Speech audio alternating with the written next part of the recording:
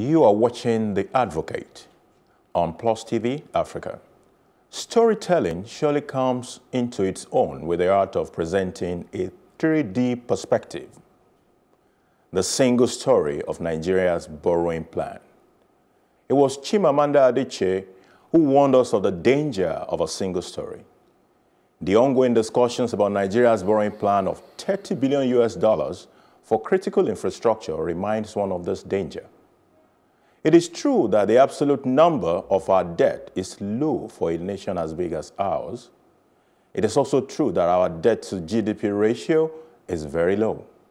Thus, we should be able to borrow if we want.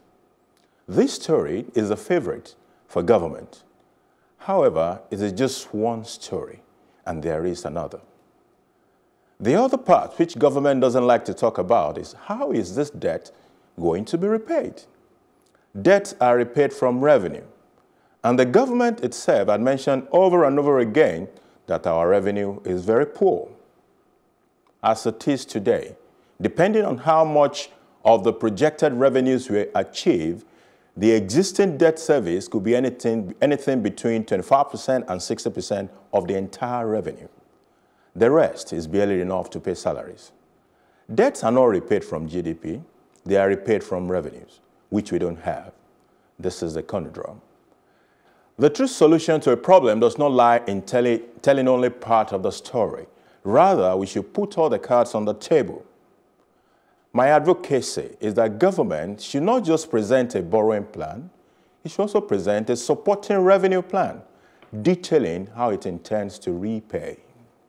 Yeah, I mean, how can anyone disagree with what you're saying? I think Africa, we've been warned as a continent of the influx of the Chinese looking to invest. We've seen what they've done in other countries. If you don't repay your debt, they will just colonize you. They will take over important infrastructure, important things. Which countries have this?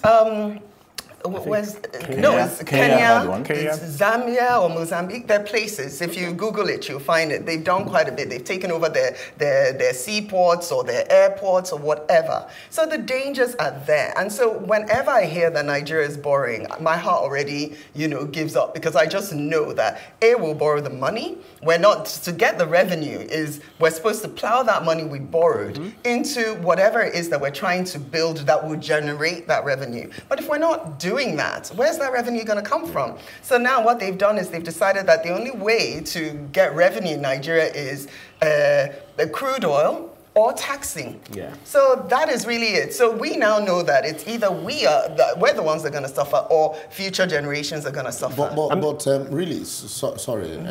Thank God. I wanted to talk about this week. I also wanted to detail all of the borrowings at every time from 1999 to date. You find out that it's always, like you said, it's always very convenient for government to give you a one-sided story of the borrowing plan. And then we also need to also have a clear picture of the internally generated revenue, both from crude, from taxes, from the seaports. So and then juxtapose them with the infrastructure. Yes, we have infrastructural deficit, and like the African Development Bank has said, we need $100 billion annually to be able to bridge the gap. Wow. But what we are basically doing, like I had listened to Chief Henry Boyo, God rest his soul, just died, and this former CBN Deputy Governor, Melifa. And that what we are basically doing is to borrow to feed, borrow to service, recurrent expenditure. And so that's why you still have that infrastructural gap. And that's why when government tells you they want to borrow, nobody tells you the repayment plan. Not too long ago, our president came and said, look, he needed approval for $1 billion to buy arms to fight Boko Haram. $1 billion is spending at 365 naira to $1 is 1 billion naira per day. Wow. And nobody's talking about all of this. All of this money will be repaid, whether we like it or not. And so if, like you said, if the revenue is not commensurate to what you are borrowing, no matter how big you are, you will just continually be in debt. Someday you'll be bankrupt. So there are two things that come to my mind. One is, even if they told me that they were going to tell declare their revenue, would I even trust the figures? So, for example, there's a recent thing I heard about, the open treasury. They're trying to sell us a sweetener. I don't know if you've come across that, where you can go online and you can see all the monies coming in and out, opentreasury.com. Yeah. The government are trying to offer us a palliative in the light of any amount the whole... to spend every but day. if you don't trust, if people are awarding themselves pension, and you know that their heart is really to secure themselves and not you, would you still trust them? Even if they told you, isn't it the figures they put on that database that you have to assess them on? So, you know, if they're going to buy a house secretly, are they going to declare that? You will never know that. So that's a problem for me. So even when we're talking about the government declaring figures, I would rather there was an objective like JP Morgan Chase, an external body who would supervise this so-called transparency procedure.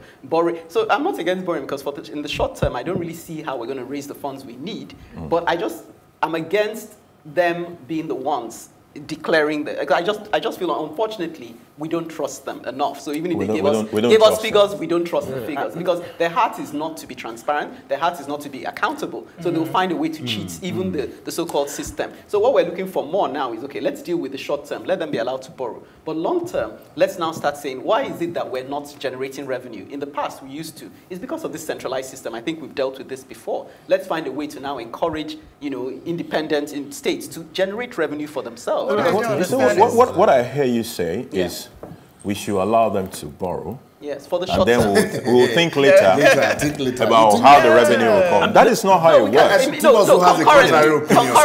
I have two major problems. Is one, the size of our reoccurring expenditure. I think that's one thing that has to be fixed. You can't have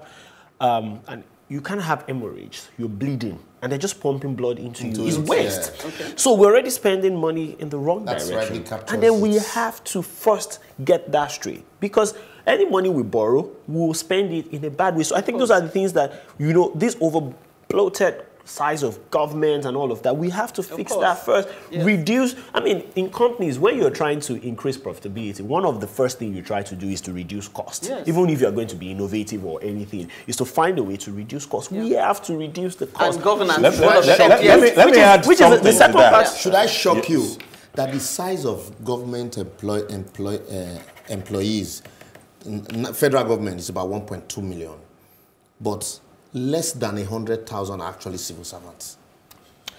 So that's the ghost workers thing again. That's crazy. Okay, I guess that says it all. That's crazy. Oh, gosh. As they say, honesty is the best policy, especially when it comes to matters of finance, since numbers never lie.